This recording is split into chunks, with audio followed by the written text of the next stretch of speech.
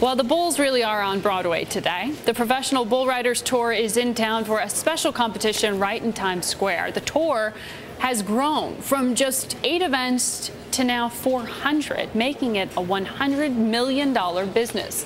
Our Michele Steele is in the thick of it all. She joins us now live. Michele? Hey, Margaret, good morning. Yes, I am here with a guy who knows a little bit something about bulls. He's Jeffrey Pollack. He's executive chairman of the Professional Bull Riders, and they do have an event today at 1 p.m. in Times Square. The first time, actually, that you guys have come to Times Square. So welcome to the show. Now, the first thing I want to ask you is, you are from the World Series of Poker, another sport that's experienced quite a bit of growth in the last decade. What are you going to do now for the world for PBR? How are you going to make that more of a mainstream sport? The PBR is really a brand that's on the move. We have a traditional, very authentic brand and heritage, but we're now modernizing the presentation of that brand and now being more aggressive in getting our message out. So our goal right now and our business plan going forward is called PBR 2.0. We're really trying to get more people to appreciate how special and extraordinary this sport is. Sure. You know, in 2008, I know the former head of PBR, Randy Bernard, said that there were $24 million worth of corporate sponsorships. Clearly, since then, the economy has struggled somewhat. Where are sponsorships right now?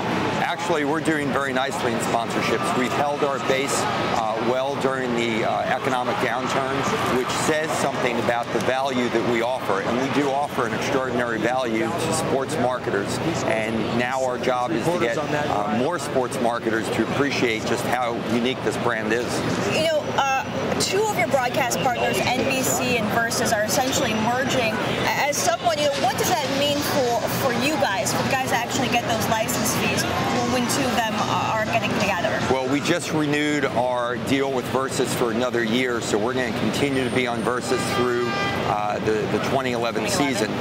And we also just took our production essentially in-house starting next year.